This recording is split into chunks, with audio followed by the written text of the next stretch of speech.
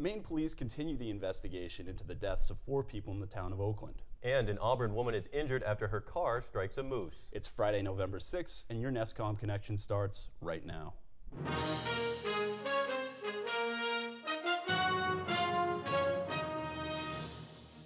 From the campus of Husson University,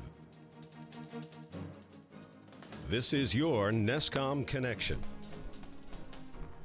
Hello everyone, I'm Konnor Newton. And I'm Nick Blaszczak. Police continue an investigation into the central Maine town of Oakland as they try to determine what caused a man to gun down his girlfriend, her sister, and another man, killing all 3 before taking his own life. Police say the only survivor was a 3-year-old girl who was unarmed. Police identified the victims as the child's parents, Amanda Bragg and Michael Mazzurro, along with Bragg's sister, Amy DeRoseby. Police say DeRoseby's boyfriend, Herman DeRico, shot them in an Oakland apartment Wednesday night before killing himself in the driveway. A 9mm handgun was found next to his body. Public Information Officer Stephen McCausland says police are trying to determine what sparked the violence. McCausland says one of the many 911 calls came from one of the wounded women before she died. He says the little girl is in the care of her grandmother. It is that time of year again where students sign up for next semester. At Husson University, signing up for classes can be a little confusing, especially for new students. Jackie Hilton is live on campus with that story. Jackie? Thank you, Nick. It is indeed that time of the year. Starting Monday, November 9th at 5 a.m., seniors will have the opportunity to select their classes. Within the next few days after, the next class will have the options to follow suit. What should students do to prepare for class registrations? It is highly recommended for students, besides getting a good night rest, to speak to their advisor to select their courses, pre-select it. That way, when it comes to selecting their courses, students will know what classes to take for next semester. Would that help to ensure their spot in the class? That's exactly it. There are a lot of prerequisites, and advisors will help the students get into the courses that have prerequisites. Nick? Thank you, Jackie, for that report. According to Southern Maine officials, a high school student has died and 3 others were injured when the vehicle they were in crashed into multiple trees and a telephone pole in Bruxton. Superintendent of Maine School Administration's District Number 6 says that the Thursday morning crash involved Bonnie Eagle High School students. The crash took place on the Turkey Lane and was reported around 3:30 a.m. Officials say 3 students were hospitalized with serious injuries and a 4th person was declared dead at the scene. Their names are not being released until the families can be notified. State police say an Auburn woman was critically injured when her car struck a 1,000-pound moose on the Maine Turnpike. Police say Taylor Norcross and Frank Gatto of Auburn hit the moose as they were traveling down the northbound lanes in Gray just after 8 p.m. Wednesday. Norcross suffered head injuries and was taken to Central Maine Medical Center in Lewiston. Gatto was not injured. Police say the moose went over the top of the car, taking the roof off. The moose died in the crash. Supporters of a proposal to raise Maine's minimum wage say that they have more than enough signatures to put the issue on the statewide ballot. The campaign announced its collection of 30,000 signatures on Election Day, bringing its total to more than 90,000 signatures. That's well over the minimum needed to qualify. The proposal for the statewide ballot would raise Maine's minimum wage to $9 in 2017, then by $1 a year until it reached $12 by 2020. After that, it would be increased to the same rate as the cost of living. When we come back, judges make a ruling related to the El Faro, the cargo ship that was lost at sea. And students at Husson tell us what they think of helicopter parenting.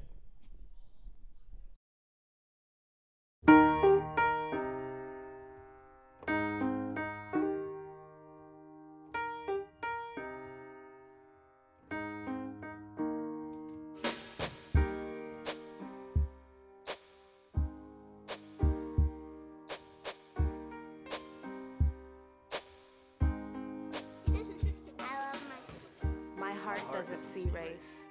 Love is love. So who's going to do what? I'll pack the dead batteries. Great. I'll only put what I don't need into a duffel bag. Perfect. That's totally unhelpful. No problem. Meanwhile, I will try to comfort everyone by speaking in a calm voice. And who is going to handle supplies? I can forget to do a list for us. Thanks, pal. We couldn't be any less prepared. I'm proud of you guys. Talk to your kids about who to call, where to meet, what to pack. Visit ready.gov/kids for tips and information.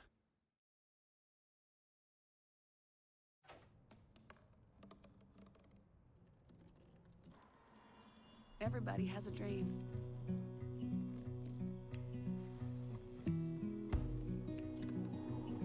Mine was to see the ocean.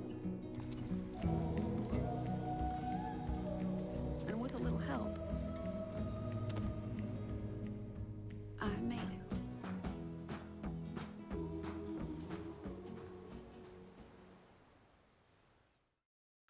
This is the story of a boy who is very sensitive to lights and sounds. So he built secret hiding places where nothing could get in. The boy didn't like looking people in the eye. It made him feel uncomfortable. One day, he found out he had something called autism. His family got him help, and slowly, he learned how to live with it better. Early intervention can make a lifetime of difference. Learn the signs at autismspeaks.org. Helicopter parenting is causing a buzz on social media. An article in Salon magazine by education author has many parents second-guessing themselves. In the article titled, "The Epidemic That Actually Isn't," Alfie Cohn shines a light on helicopter parenting and how common it really is. Brianna Beers joins us from the newsroom with that story. Bree? Yes, research says that of more than 9,000 students surveyed, only 13% of freshmen and 8% of seniors thought that their parents were interfering with their lives. In other words, most students believe that parents did not interfere with their lives. We asked people on Husson University's campus what they think. Helicopter parenting, I don't really believe in that because if you're going to be hovering your kid all the time, they're not going to learn by their own mistakes. They're not going to have their own experiences. So I don't think that's good for them in the learning process or them in their growing to become an adult. I'm against helicopter parenting because I grew up with a mother who is very old-fashioned and believes that you need to learn the basics in the house, cooking, cleaning, doing laundry, and basically I was taught by my grandmother and my mother that you have to do everything on your own and you have to grow up on your own and just learn how to do everything on your own. Otherwise, nobody's going to hand anything to you in life. So I'm for helicopter parenting because kids need guidance these days. They're just so misleaded by the distractions in the world today. You know, with all these drugs, alcohol, it's out of control. So I think the parents need to be there, and I think they need to hold their hand. I just don't think that's the proper way to teach whatever lessons you're trying to teach. I mean, particularly, let's say sports in particular. I mean, even I have a 5-year-old daughter that plays club soccer and rec soccer, and we see parents that are just over anxious. Again, being a helicopter type parent, and again, I don't think the kids get the message they need to get from that type of tactic.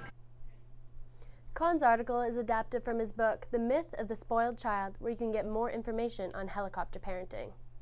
So Bree, many students are saying helicopter parenting was beneficial, but can it be psychologically damaging to a young person? Actually, yes. Studies have proven that helicopter parenting actually plays a huge role in students having anxiety and even a diminished sense of well-being. Konnor and Nick, back to you.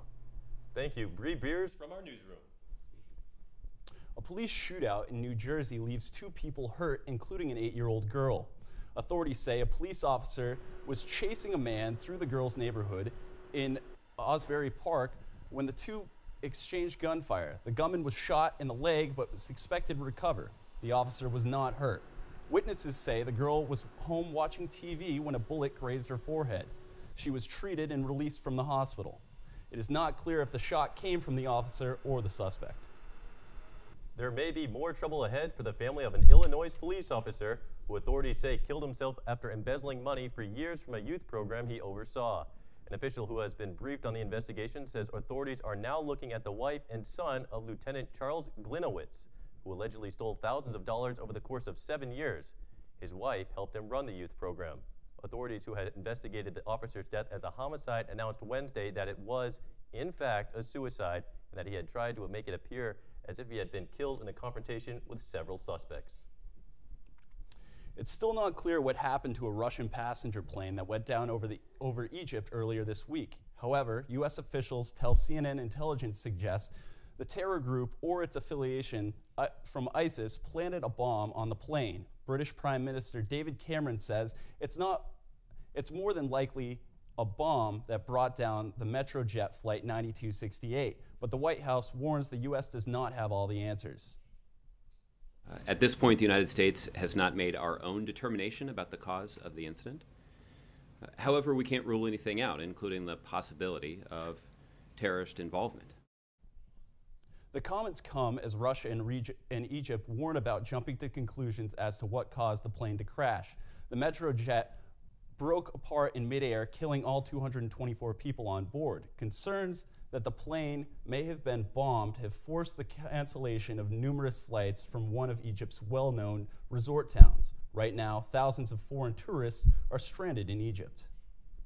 Big changes in the country of Colombia. The Constitutional Court there has lifted restrictions that prevented same-sex couples to adopt. The court determined that same-sex couples have the same suitable characteristics as heterosexual couples to raise children. The resolution decided over a claim of unconstitutionality against the country's Children and Adolescents Code. A federal judge has set the deadline for damage claims filed by relatives of crew members lost aboard the El Faro U.S. District Court Judge Harvey Schlesinger set December 21st as the deadline for the case. The El Faro sank on October 1st due to engine failure in the midst of Hurricane Joaquin. More than 5 lawsuits have been filed. The ship's owner, Tote Maritime, requests limited liability in the case and is looking to contain damages to about $15 million. An attorney representing 2 of the families says that they will contest the limited liability claims. And there's a lot going on with football and other sports. Alex, what's going on? Yeah, we got big games coming up for a couple Husson sports teams. Alyssa Thurlow is going to join us live with a report on that. We also have Bruins and Celtics highlights coming up right after this.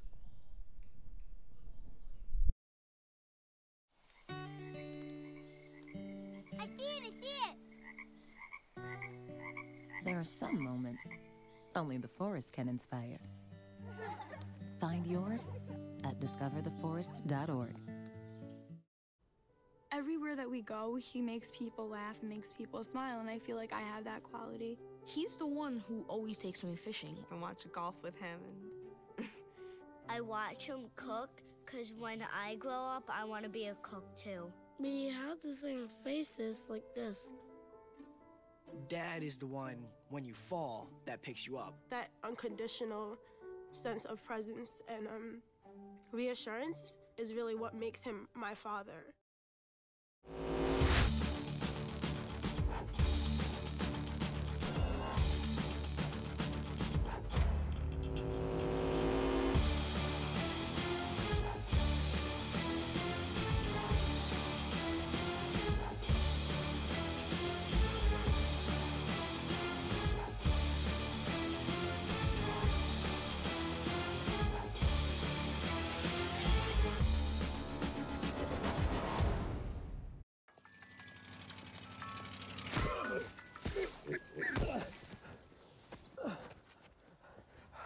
So, same time next week? Well, of course.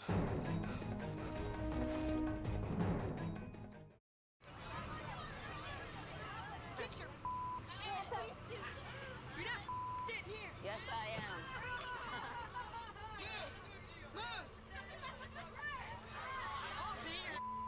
Give it to him hard! No. Every day, kids witness bullying. Why you stabbing me with it? No. They want to help, but don't know how. Teach your kids how to be more than a bystander. Visit stopbullying.gov. Good afternoon, I'm Alex Nivus with sports. Winter is quickly approaching, which means big games for fall sports teams. 2 Eagle squads have huge matchups this weekend. The only unfortunate thing is one of them is down in Vermont. The Eagles football team will be taking on Norwich at 1 p.m. in Northfield, Vermont. Both teams undefeated in conference play. If Husson wins, they clinch back-to-back ECFC Conference Championships. If the Cadets of Norwich University win, they would have a great chance of clinching the conference title. Back here in Bangor, the field hockey team will host UMaine Farmington in the North Atlantic Conference Championship game. That is also slated for 1 p.m. down at the Winkin Complex. Like the football team, the Lady Eagles are going for back-to-back conference championships. It would also be their 5th NAC title in the last 7 years. The Husson football team is soaring high this season. The Eagles are coming off a win at home against SUNY Maritime, but the challenge this week is gearing up to play on the road. NESCom sports reporter Alyssa Thurlow joins us live with more on that story. Alyssa? Yeah, Alex, the Husson Eagles football team is on a 6-game win streak, and this weekend they will look to make it to 7.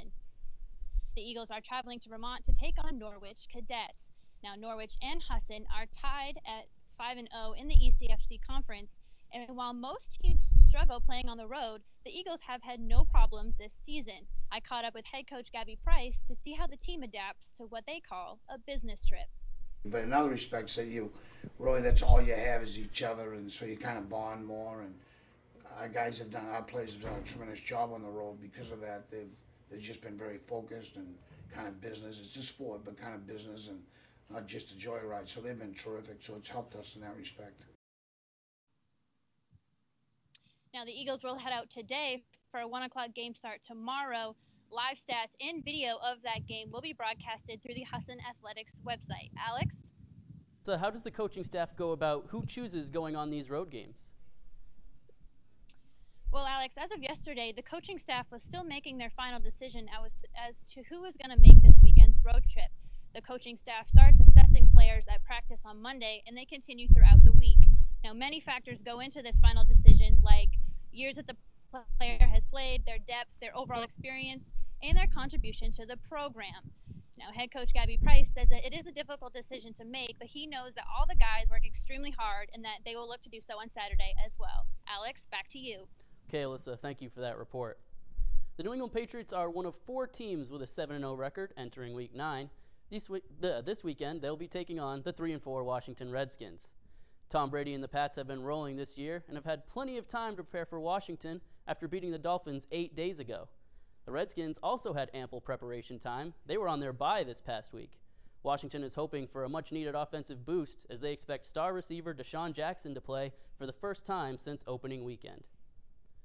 The Bruins were in Washington last night, putting their perfect 5-0 record to the test against the Capitals. We're going to take a look at those highlights. First period, Bruins on the power play. Jimmy Hayes is going to score, which is big news because that snaps a scoreless drought of 199 minutes and 30 seconds against the Capitals.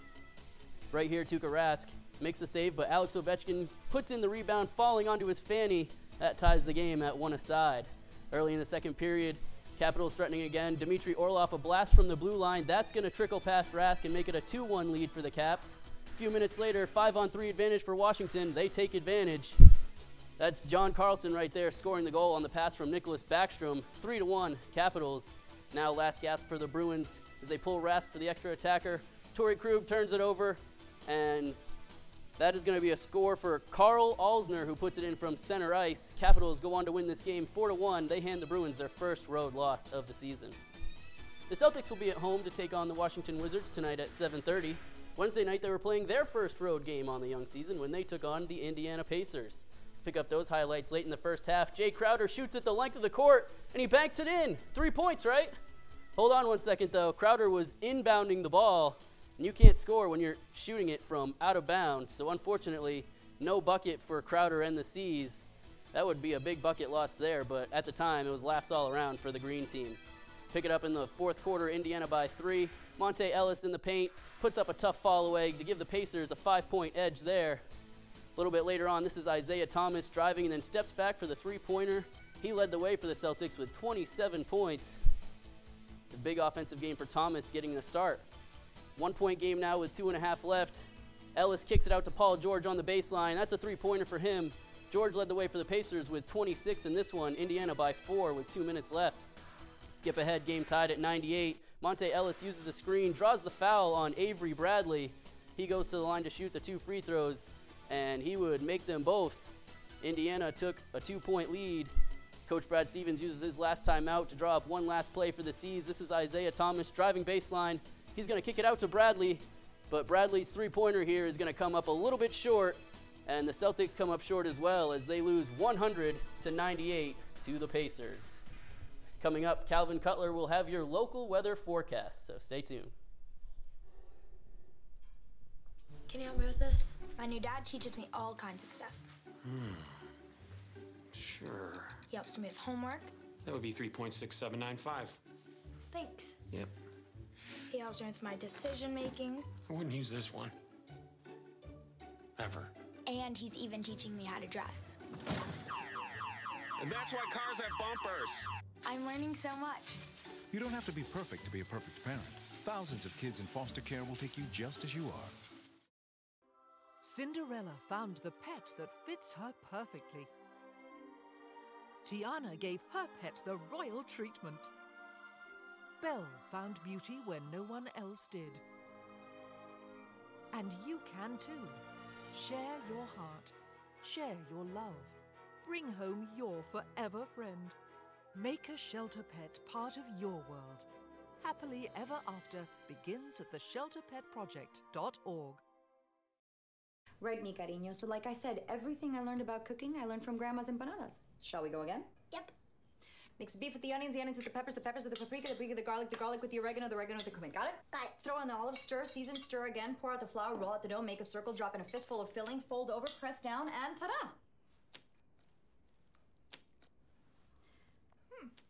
Most parenting is hard to do in just 2 minutes. But 2 minutes twice a day making sure they brush is easier, and it could help save them from a lifetime of tooth pain. Right here in Bangor, Maine is a new day. You are part of a team with passion and creativity. It's about personal attention at NESCom. You gotta pull your weight around here, even if it is the live truck. Radio's all about personality. Hey, they can't see you. Today, Coach Nason is preparing students for success. Another practice day. Fade up, fade down, fade up. We need a brand image. Go. Okay, here's the game plan. NESCom's Calvin Cutler joins us now with the weather. Calvin, what do we have going on out there? Oh, thanks, Konnor. So anyways, this weekend it's going to be pretty cloudy. We're going to see temperatures in the mid-50s, but it's going to be slightly, it's going to be pretty good temperatures, but, it's still going to be, cloudy to say the least. So moving on to our current conditions here in Hilton, highs are today, it's 51 degrees. Eastport, we have temperatures 56. Bangor, it's a crisp 53 degrees. Augusta, we're looking at 51. And Portland, almost to 60. So not quite, but it's going to be 58 degrees.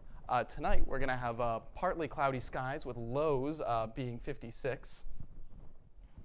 And tomorrow, we're going to see partly cloudy skies with highs of 53. And tomorrow night, we're going to see a low of 32. And so here's your 5-day extended forecast. So we're going to see Saturday, partly cloudy skies with temperatures highs of 53 and lows of 32. Sunday, we're going to see partly cloudy skies with highs of 42 and a low of 30. And then Monday, the sun is going to come out finally with a high of 50 degrees and a low of 30. So that should be fairly nice. Tuesday, we're going to see mostly sunny skies with highs of 53 and lows of 34 degrees. And then finally on Wednesday, we're going to see mostly sunny skies, highs of 56 and lows of 39. Looking forward to that sun on Wednesday, Calvin. Thank you very much. Okay. When we come back, a member of the audio department talks about his trip to the Bahamas.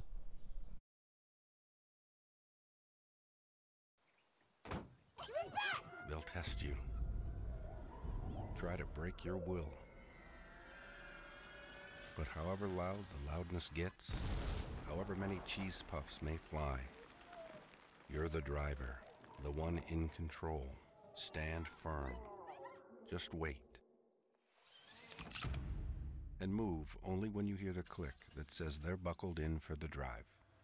Never give up till they buckle up. There's one thing you can never have sex without. It's not something you buy. Or something you take. In fact, there's only one way to get it. It has to be given to you, freely. It's consent. Because sex without it isn't sex. It's rape. Consent. If you don't get it, you don't get it. It's on us to stop sexual assault. Learn how and take the pledge at itsonus.org. How can I help my daughter with her reading? Searching for help with Dachshund Reading. No. Let me try. Sarah's bright, but when she's reading, she has trouble sounding out words. Playing world music. What? I give up.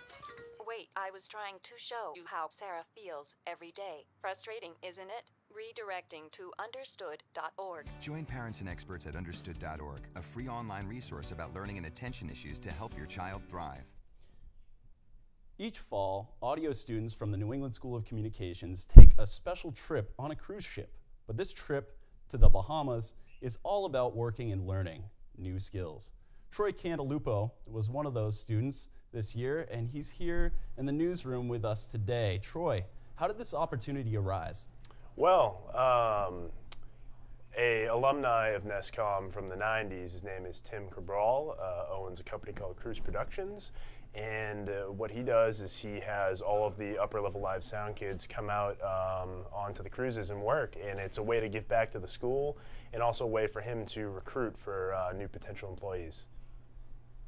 And what were some of your responsibilities on this trip? So we were basically stagehands. We'd be working with all the bands there. I worked with acts like Neil McCoy and Craig Morgan. And we would set up all the instruments, the microphones, etc. And when they were done, we'd tear it all down.